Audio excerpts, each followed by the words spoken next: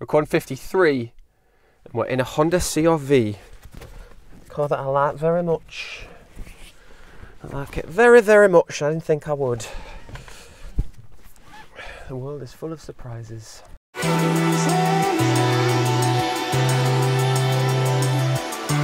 When I first started making video reviews for Honest John as a fresh-faced 35-year-old whippersnapper, we did a review on the Honda CR-V, last CR-V. But if you look for that video now, you won't find it.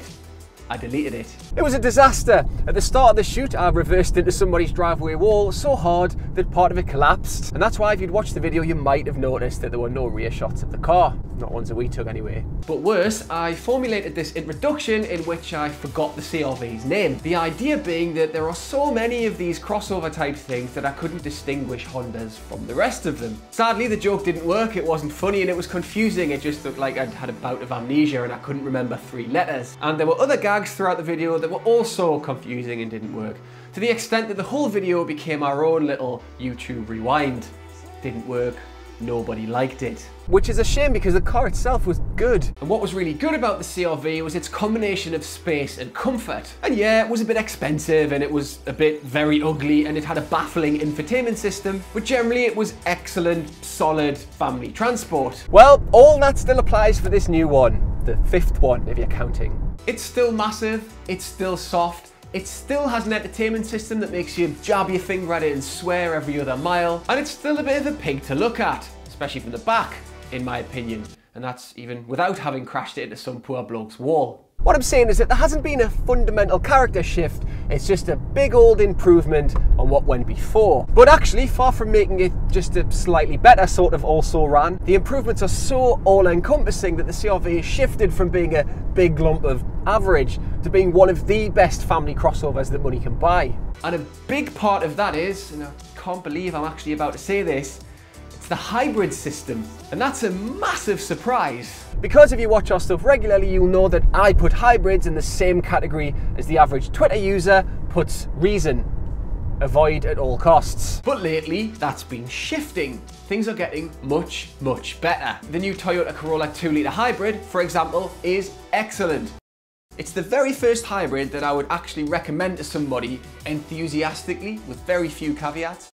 So what's so good about this one, then? The most impressive thing about this hybrid system is that it manages to hide its complexity in this big vacuum of refinement. It's very quiet and comfortable despite what's happening underneath you. There is an electric generator between the petrol engine and the electric motor that propels the wheels. And a lot of the time, the petrol engine is charging that rather than driving the wheels directly, even though it can drive the wheels directly. So while it can technically move like a conventional petrol engine car, most of the time the system is trying to get the electric motor to do the work. And it'll do a mile or something using the battery alone, which is something I feel obliged to say really rather than something that actually matters. But what really does matter is the gearbox. Unlike a lot of hybrid systems, this doesn't have a CVT, and instead it has a single fixed gear ratio, which helps eradicate a lot of what is unpleasant about driving the average hybrid, as in that horrible CVT whine while you're accelerating. Now you can make it sound horrible, but whereas most CVT gearboxes give you that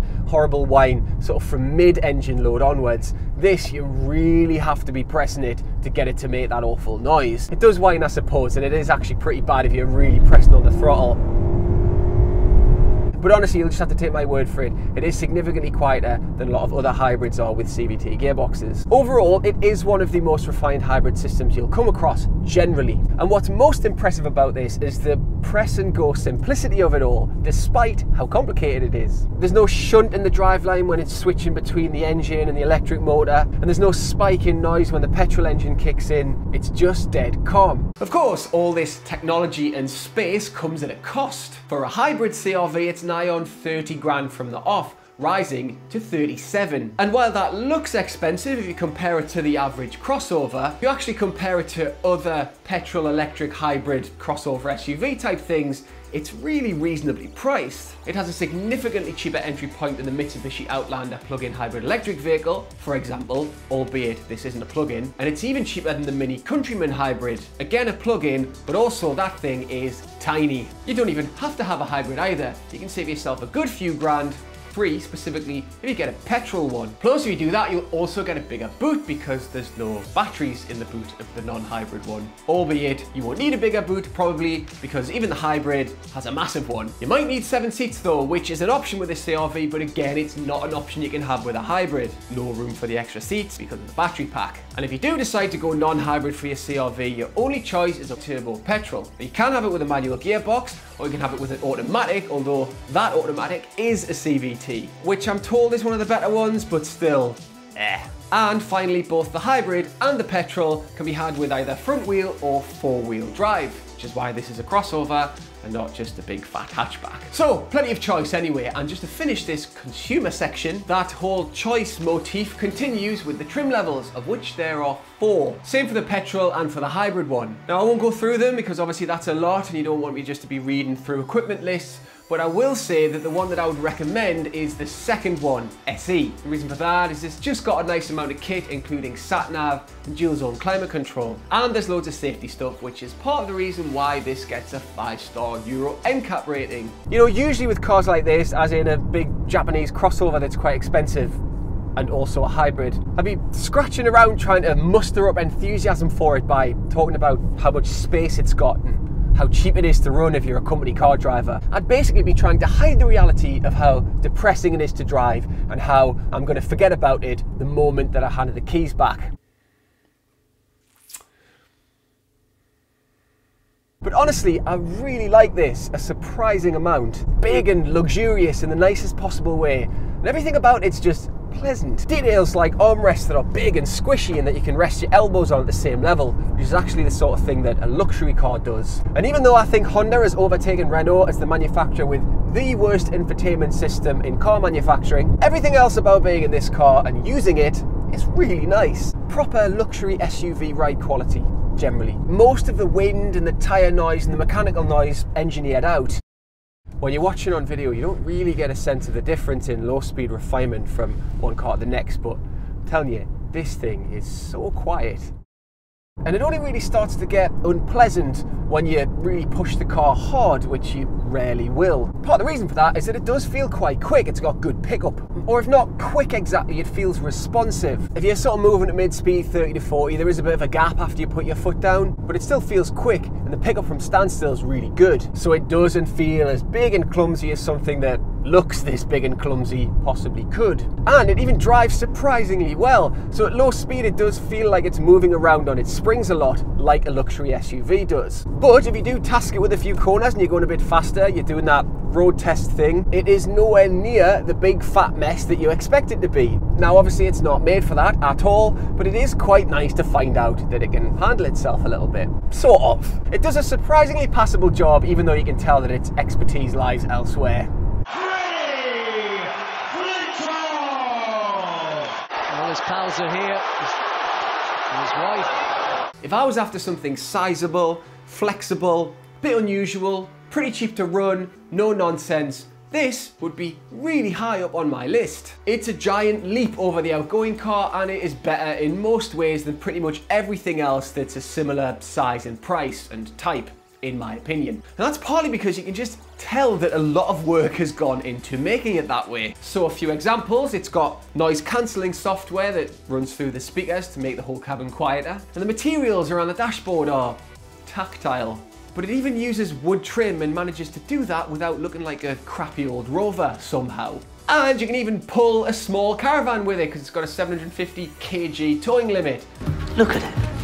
How am I supposed to run this thing from that? And you will struggle to find any car that's not a van with this much interior storage. Suffice to say, you can get a large bottle in the door pocket and most likely a selection of gloves in the glove box. The best thing is this bin here, which is massive. Watch this, right? Plastic bag, cup, hat, mango, mayonnaise.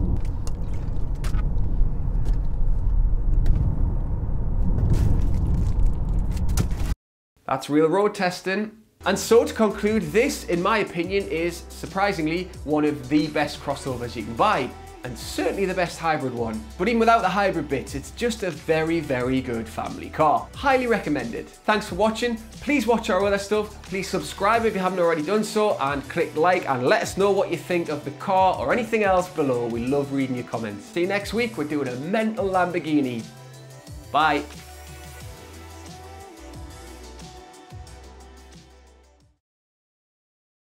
Butternut squash,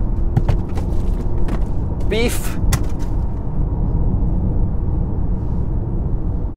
Apparently if you throw a kilogram of beef brisket onto a half-empty coffee cup, it'll splash alcohol over here.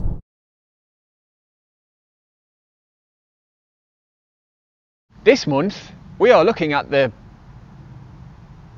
bollocks, man, the cut. This month, we're looking at the Honda CVR. What? Damn it! This month we're looking at the Honda no, it's VCR, isn't it? This month we're looking at the Honda CR-V. Another 4x4 looking crossover. So how many trunk/boots can we fit into this trunk/boot? The game show where we tell you what it's all about. And that's what it's all about.